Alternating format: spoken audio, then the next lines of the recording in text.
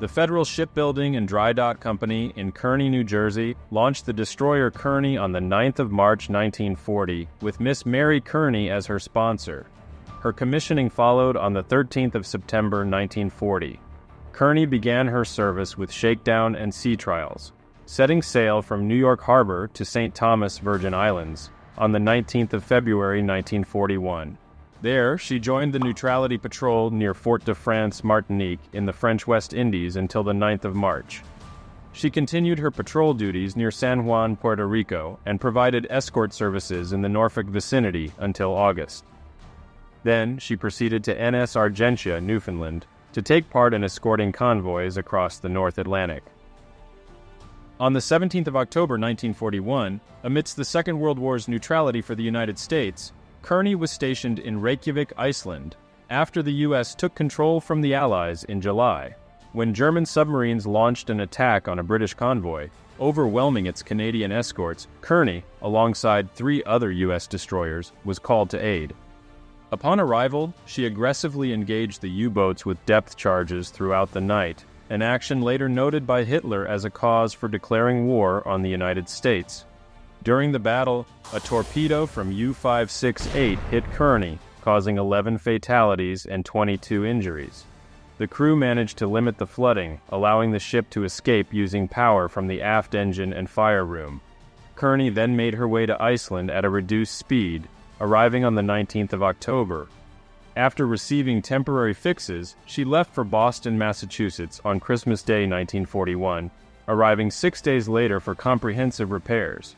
Kearny's resilience underscored the importance of segregated fire rooms and engine rooms in naval design. Have you ever wanted to expand your World War II knowledge? Well, we have an exclusive community of like-minded individuals to enjoy and discuss history with.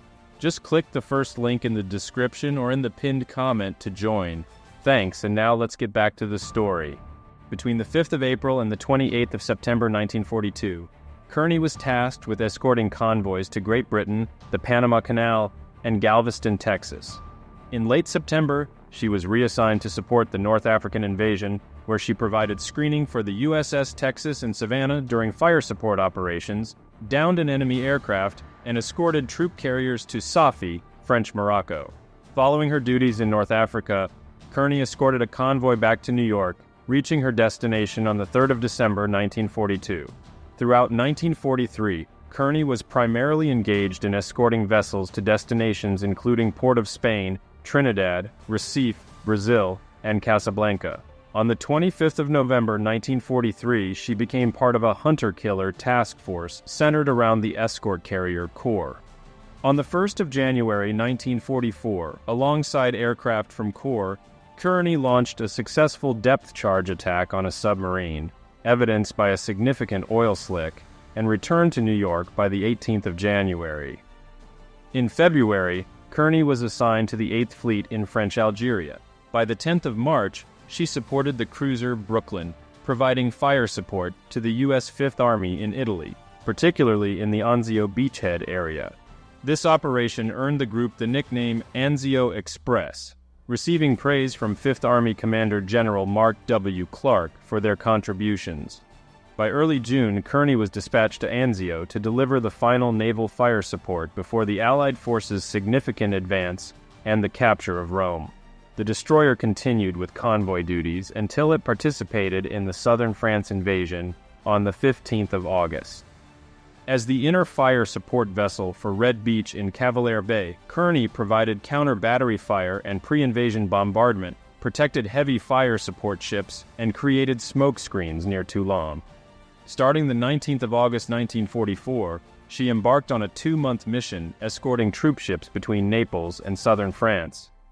Subsequently, Kearny undertook several transatlantic trips between New York and Oran.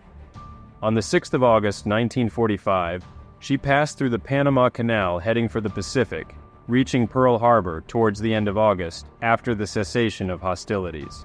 She was part of a convoy transporting occupation forces to Japan via Saipan, arriving at Wakayama, Japan on the 27th of September. Over the following month, Kearny voyaged between the Philippines and Okinawa, returning to Japan in October. She departed Wakayama on the 29th of October 1945, returning to the United States via Pearl Harbor and San Diego, and passing through the Panama Canal to reach Charleston, South Carolina, on the 5th of December, 1945. Kearny was decommissioned on the 7th of March, 1946, and placed in reserve. Later moved to Orange, Texas, the ship was removed from the Naval Vessel Register on the 1st of June, 1971, sold on the 6th of October, 1972, and subsequently dismantled for scrap.